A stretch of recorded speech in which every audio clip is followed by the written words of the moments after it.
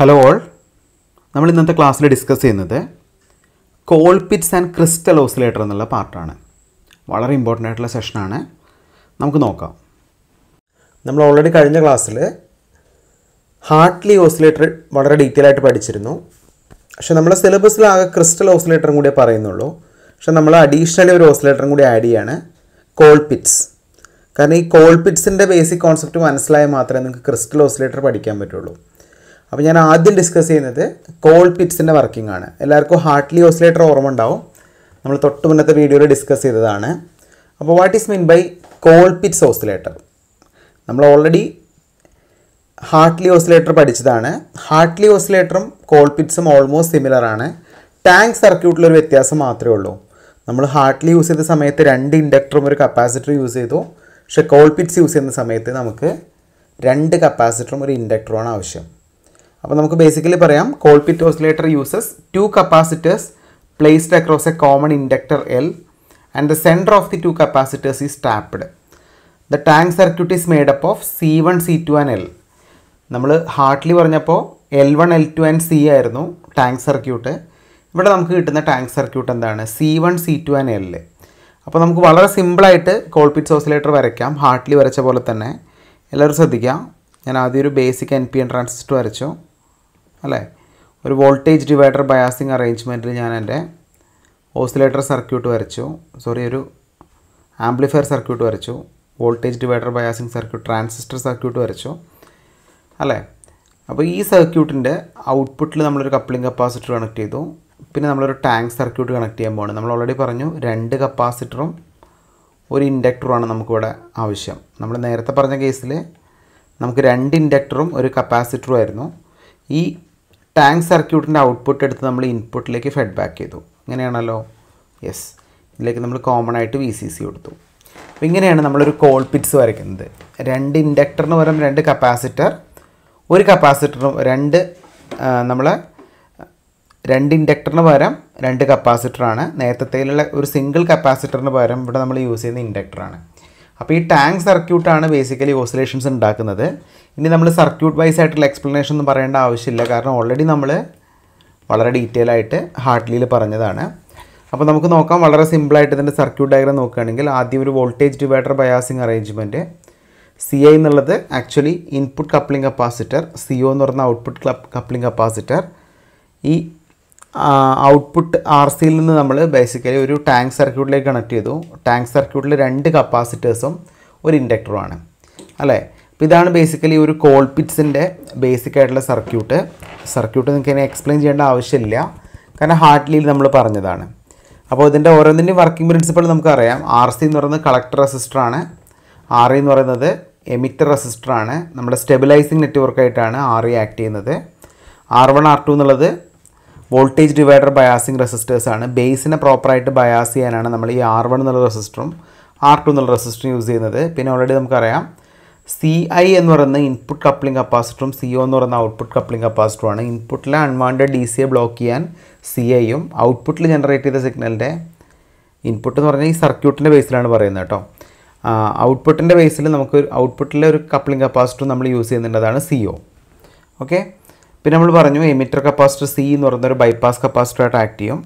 അപ്പോൾ ഇങ്ങനെയാണ് ബേസിക്കലി അതിൻ്റെ സർക്യൂട്ട് എക്സ്പ്ലനേഷൻ നമുക്ക് പറയാൻ പറ്റും. ഞാൻ ഡീറ്റെയിൽ ആയിട്ട് ഇവിടെ പറയുന്നില്ല, ഹാർട്ട്ലിയിൽ പറഞ്ഞ സെയിം കോൺസെപ്റ്റ് തന്നെയാണ് അല്ലേ. ഇനി നിങ്ങളിതിൻ്റെ വർക്കിംഗ് പ്രിൻസിപ്പിൾ നോക്കുകയാണെങ്കിൽ നമ്മൾ ഹാർട്ട്ലി പറഞ്ഞ സമയത്ത് നമുക്ക് 2 ഇൻഡക്ടേഴ്സും ഒരു കപ്പാസിറ്റേഴ്സും ആയിരുന്നു. ഇവിടെ നമുക്ക് ഒരു ഇൻഡക്ടറും 2 കപ്പാസിറ്റേഴ്സുമാണ് വരുന്നത്. അപ്പോൾ നമുക്ക് ഇങ്ങനെ പറയാം, so when the circuit is turn on, capacitor C1 and C2 R charged. The capacitor discharge through L, setting up the oscillation of frequency 180 degree phase shift generated by the tank circuit and remaining 180 degree phase shift is produced by the transistor. വളരെ clear ആണ്. നമ്മൾ ഹാർട്ട്ലിയിൽ പറഞ്ഞ പോലെ തന്നെ കോൾപിറ്റ്സിൽ 2 capacitors at A time charge ആവും. C1 എന്നുള്ള കപ്പാസിറ്ററും C2 എന്നുള്ള കപ്പാസിറ്ററും. നമ്മൾ VCC കൊടുത്തു കഴിഞ്ഞാൽ തന്നെ C1ഉം C2ഉം ചാർജ് ചെയ്യാൻ തുടങ്ങും. ഇതിനൊരു ഡിസ്ചാർജിങ് പാത്ത് പ്രൊവൈഡ് ചെയ്യുന്നത് നമ്മുടെ ആക്ച്വലി ഇൻഡക്ടറാണ്. അപ്പോൾ C1 C2യിലൂടെ കപ്പാസിറ്റർ ചാർജ് ചെയ്യും. L എന്നുള്ള ഇൻഡക്ടർ വഴി കപ്പാസിറ്റർ എന്ത് ചെയ്യും? ഡിസ്ചാർജ് ചെയ്യും അല്ലേ. ഇങ്ങനെയാണ് ബേസിക്കലി. അപ്പോൾ ഈ ഒരു LC സർക്യൂട്ട് വഴിയാണ് നമുക്കിവിടെ ഓസിലേഷൻസ് കിട്ടുന്നത്. അപ്പോൾ 180 ഡിഗ്രി ഫേസ് ഷിഫ്റ്റ് പ്രൊഡ്യൂസ് ചെയ്യുന്ന ട്രാൻസിസ്റ്റർ സർക്യൂട്ടും റിമൈനിങ് 180 ഡിഗ്രി പ്രൊഡ്യൂസ് ചെയ്യുന്നത് ആരാണ്? നമ്മുടെ ടാങ്ക് സർക്യൂട്ടുമാണ്. അപ്പോൾ ഇങ്ങനെയാണ് ഇതിൻ്റെ സർക്യൂട്ട് ഓപ്പറേഷൻ വരുന്നത്.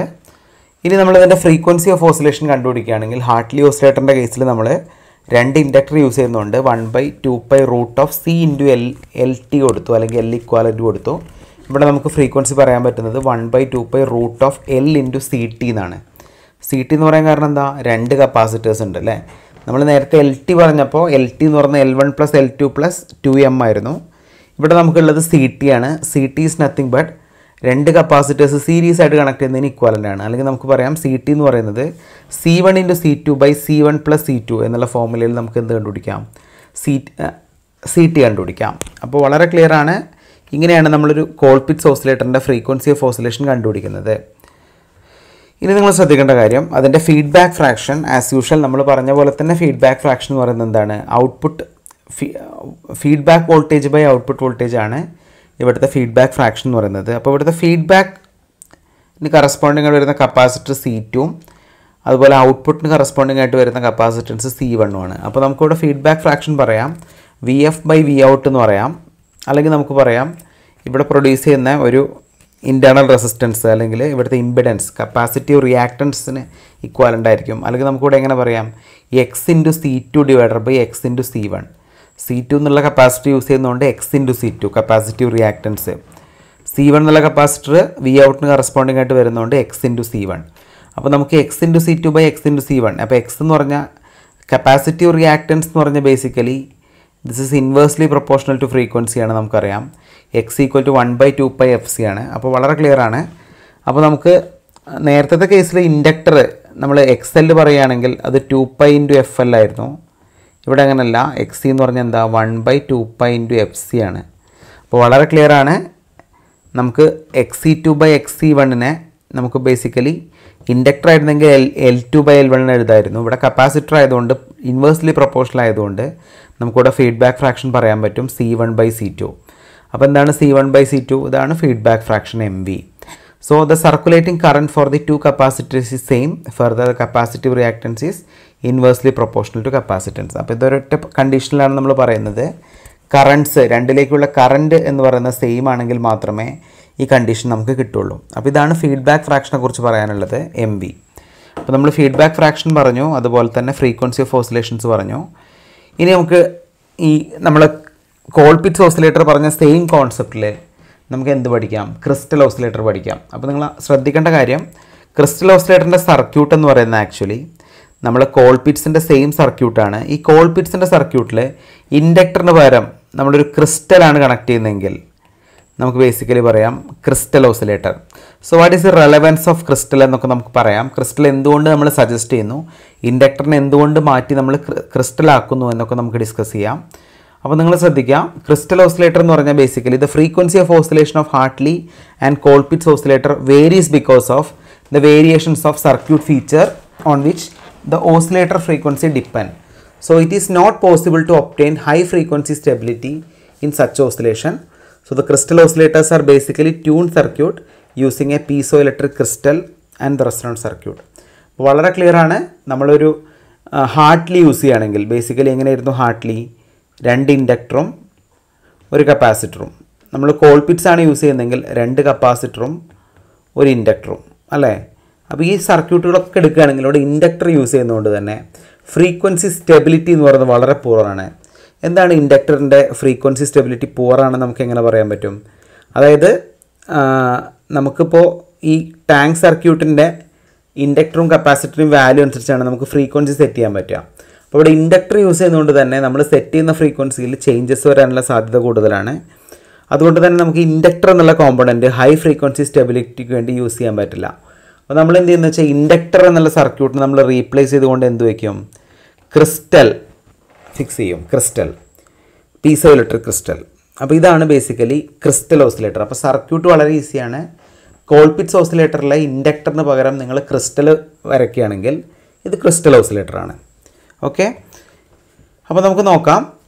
The crystal oscillator are operate on the principle of inverse piezoelectric effect. Piezoelectric effect അല്ലെങ്കിൽ inverse piezoelectric effectൻ്റെ ബേസിലാണ് ഒരു crystal oscillator വർക്ക് ചെയ്യുന്നത്. In which the alternating voltage applied across the crystal surface causes to vibrate at its natural frequency. അപ്പോൾ ഒരു voltage apply ചെയ്ത് കഴിഞ്ഞാൽ നമ്മുടെ crystal vibrate ചെയ്യാൻ തുടങ്ങും. ഈ വൈബ്രേഷൻ്റെ അഫക്റ്റൻ്റ് ആയിട്ടാണ് നമുക്കിവിടെ ഓസിലേഷൻസ് കിട്ടുന്നത്. So it is these vibrations which is eventually get converted in to oscillations. അപ്പോൾ നമുക്കിവിടെ കിട്ടുന്ന ഓസിലേഷൻസിനെ അല്ലെങ്കിൽ വൈബ്രേഷൻസിനെയൊക്കെ നമ്മൾ ബേസിക്കലി എന്ത് ചെയ്യും? ഓസിലേഷൻസ് ആയിട്ട് കൺവേർട്ട് ചെയ്യും. ഓക്കെ, അപ്പോൾ ഇവിടെ നമ്മൾ ക്വാർട്സ് ക്രിസ്റ്റലാണ് മെയിനായിട്ട് നമ്മൾ യൂസ് ചെയ്യുന്ന മെറ്റീരിയൽ. അത് എല്ലാവരും മനസ്സിലാക്കി വയ്ക്കുക. ഇതാണ് ക്രിസ്റ്റൽ ഓസിലേറ്ററിനെ കുറിച്ച് പറയാനുള്ള ബേസിക് കാര്യങ്ങൾ. ഇനി നിങ്ങൾ നോക്കുക, ഇൻ റിയാലിറ്റി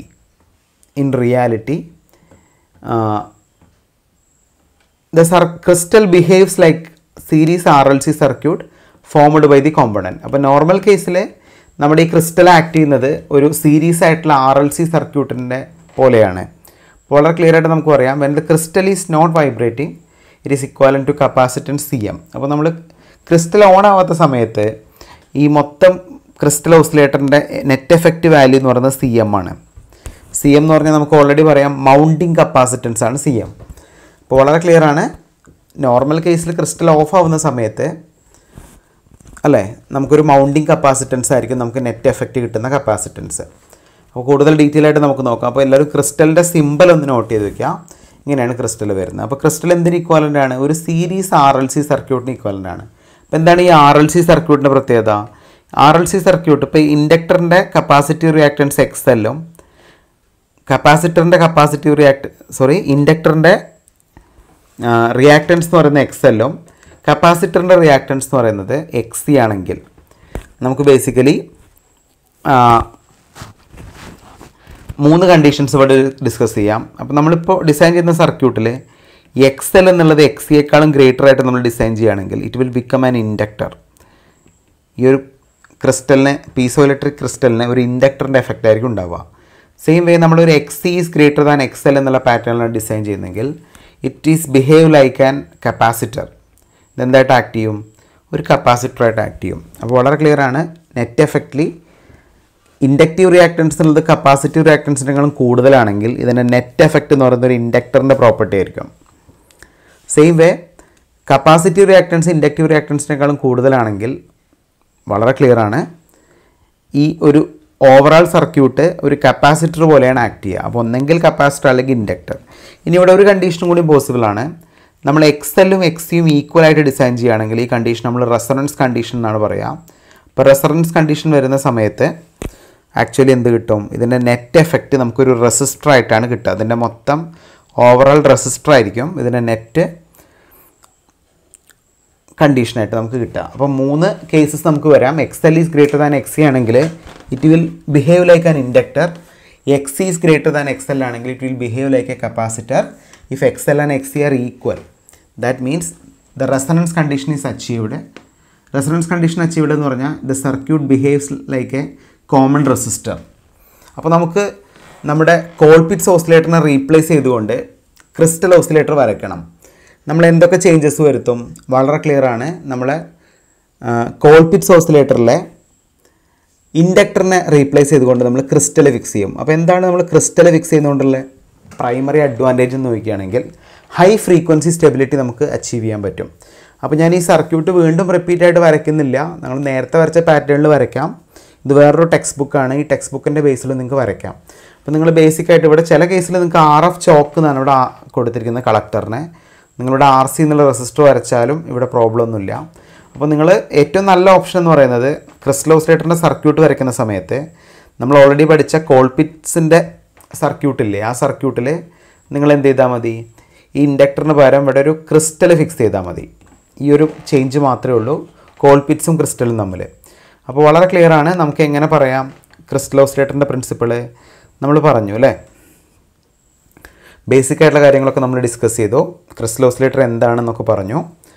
അപ്പോൾ എങ്ങനെയാണ് ക്രിസ്റ്റൽ ഓസിലേറ്ററിലെ ക്രിസ്റ്റൽ ഇൻഡക്ടറായിട്ടും കപ്പാസിറ്ററായിട്ടും റെസിസ്റ്ററായിട്ടും മാറുന്നത് നമ്മൾ ജനറലായി കാര്യങ്ങൾ ഡിസ്കസ് ചെയ്തു. ഓക്കെ, ഇനി നമുക്ക് ഡിസ്കസ് ചെയ്യാനുള്ളത് ഇതിൻ്റെ സർക്യൂട്ടാണ്. സർക്യൂട്ട് ഞാൻ ഓൾറെഡി പറഞ്ഞു, നമ്മൾ നേരത്തെ പഠിച്ച സെയിം സർക്യൂട്ടാണ്. അതിൽ ഇൻഡക്ടറിന് പകരം നമ്മളിവിടെ ഫിക്സ് ചെയ്യുന്നത് എന്താണ്? ഇൻഡക്ടറിന് പകരം നമ്മളിവിടെ ഫിക്സ് ചെയ്യുന്നത് ഒരു ക്രിസ്റ്റലാണ്. ഈ ഒരു ഡിഫറൻസ് മാത്രമേ ഉള്ളൂ സർക്യൂട്ടിൽ. അപ്പോൾ നിങ്ങൾ ശ്രദ്ധിക്കുക, സർക്യൂട്ട് ഓപ്പറേഷൻസൊക്കെ നമ്മൾ ഇനി റിപ്പീറ്റ് ചെയ്യേണ്ട ആവശ്യമില്ല. ഓൾറെഡി നമ്മൾ കോൾപിറ്റ്സിൽ പറഞ്ഞതാണ്. എക്സാമിന് ക്രിസ്റ്റൽ ചോദിക്കുകയാണെങ്കിൽ ആ നോട്ട്സ് തന്നെ നിങ്ങൾ എഴുതുക. ഓക്കെ, അപ്പോൾ ഇനി നമുക്ക് ഡിസ്കസ് ചെയ്യാനുള്ളത് അതിൻ്റെ ബേസിക് ആയിട്ടുള്ള സർക്യൂട്ട് എക്സ്പ്ലനേഷനാണ്. അപ്പോൾ നിങ്ങൾ നോക്കുക, നമ്മൾ ഓൾറെഡി ഇവിടെ വരച്ചിട്ടുണ്ട്. The Colpitts oscillator is modified to act as A crystal oscillator. The only change is the addition of crystal in the feedback network. നമ്മൾ ഇൻഡക്ടറിന് പകരം ക്രിസ്റ്റൽ ഫിക്സ് ചെയ്തു എന്നുള്ളതാണ് ഇവിടെ ആകെ വരുന്നൊരു മാറ്റം. The crystal will act as A parallel tune circuit. ഒരു parallel tune സർക്യൂട്ടായിട്ടാണ് ഇവിടെ എന്താ ആക്ട് ചെയ്യുന്നത്? ക്രിസ്റ്റൽ ആക്ട് ചെയ്യുന്നത്. അപ്പോൾ നമുക്ക് നോക്കാം. അപ്പോൾ നമ്മൾ ക്രിസ്റ്റൽ ഓസിലേറ്ററിൻ്റെ സർക്യൂട്ട് ഓപ്പറേഷൻ നോക്കുകയാണെങ്കിൽ ആക്ച്വലി നമ്മുടെ കോൾപിറ്റ്സിൻ്റെ സെയിം വർക്കിംഗ് പ്രിൻസിപ്പിൾ തന്നെയാണ് ക്രിസ്റ്റലിന് വരിക. അപ്പോൾ ഇവിടെ വളരെ ക്ലിയർ ആയിട്ട് പറയുന്നുണ്ട്, not that the feedback is positive. A phase shift of 180 degree is produced by the tank circuit and further phase shift of 180 degree is produced by the transistor circuit.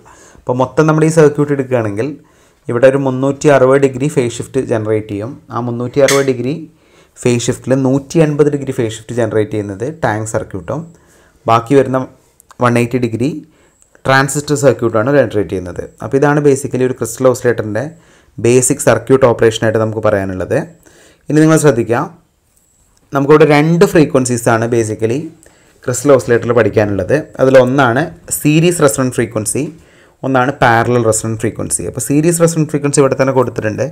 The frequency at which the vibrating crystal behave as A series resonant circuit. നമ്മൾ vibrating crystal ഒരു series resonant സർക്യൂട്ടാണ് act ചെയ്യുന്നതെങ്കിൽ ഇതിന് നമുക്ക് series resonant frequency എന്ന് പറയാം. ആ frequency കണ്ടുപിടിക്കാൻ വളരെ ഈസിയാണ്. 1/2π FS ആണ്. FS = 1/2π √LC ഇത്രയും ഹേർട്സ് ആയിരിക്കും. അപ്പോൾ എന്താണ്, ഒരൊറ്റ കപ്പാസിറ്റർ ഇവിടെ തരുള്ളൂ, ഒരു ഇൻഡക്ടറും തരും. ആ രണ്ടിൻ്റെയും വാല്യൂ അനുസരിച്ച് നിങ്ങൾക്ക് ഇതിൽ സബ്സ്റ്റിറ്റ്യൂട്ട് ചെയ്ത് കഴിഞ്ഞാൽ എന്ത് കിട്ടും? സീരീസ് റെസൊണൻറ്റ് ഫ്രീക്വൻസിയുടെ ഓവറാൾ ഫ്രീക്വൻസി കണ്ടുപിടിക്കാൻ പറ്റും. ഓക്കെ, അപ്പോൾ നിങ്ങൾ ശ്രദ്ധിക്കേണ്ട കാര്യം സീരീസ് റെസൊണൻറ്റ് സർക്യൂട്ട് പറഞ്ഞ പോലെ തന്നെ ഇനി നമുക്ക് discuss ചെയ്യാനുള്ളതാണ് parallel resonant circuit. So parallel resonant circuit നമ്മൾ നോക്കുകയാണെങ്കിൽ വളരെ ക്ലിയർ ആണ്. The frequency at which the vibrating crystal behaves as A parallel resonant circuit.